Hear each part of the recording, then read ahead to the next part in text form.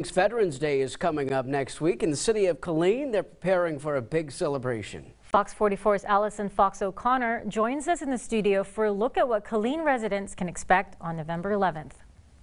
Adam, MG, Veterans Day is the day where we celebrate and remember those who served our country. And after canceling the parade last year due to the COVID-19 pandemic, the city of Killeen is ready to get back into the celebrations. Being back with the military is just like being one big family.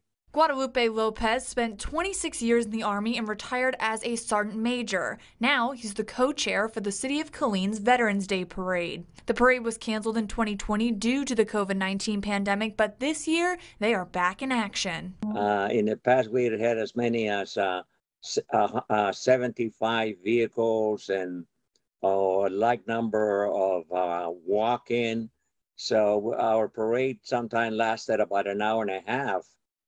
But this year, just looking at the registration forms, we're very lucky. We have about 50 vehicles. The parade will begin at 11 a.m. at West Avenue D next to City Hall, but there will be a presentation from military officials on the steps of City Hall before the parade to honor Killeen and the surrounding cities. And after being away for 2 years, Lopez says he's most looking forward to. Most of us, like I said, belong to a veteran activity.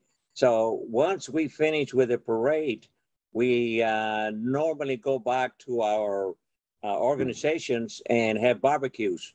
So if you were in Killeen at that time, you can go to any veteran organization and they will have a barbecue or, you know, things going on in each of the places.